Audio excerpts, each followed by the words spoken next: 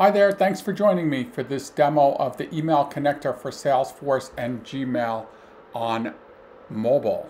When you receive a message in your Gmail app, just scroll to the bottom and click on the connector icon, and everything about this lead or contact in Salesforce.com is shown.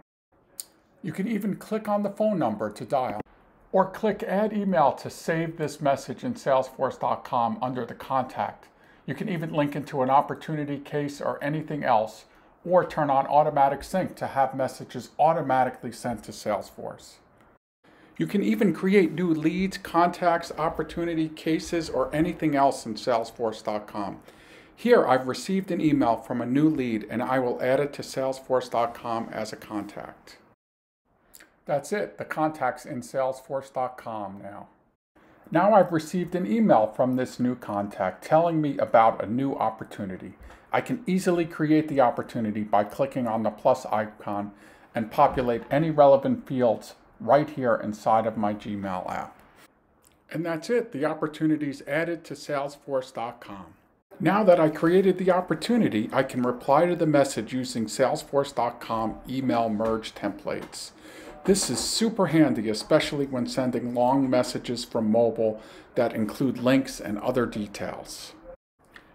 Here's another message, and it's good news. The deal has closed. Let me just click on the opportunity right here in Gmail and mark it closed won. Now I need to service my new customer.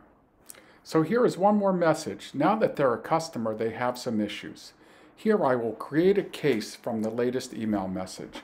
Note that the subject and body of the message is automatically populated into the Salesforce.com case.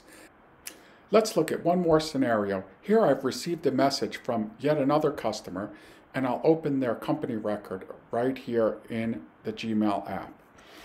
Now I can look at the details and even edit the company information or the information from any other items related to this sender right here in the app.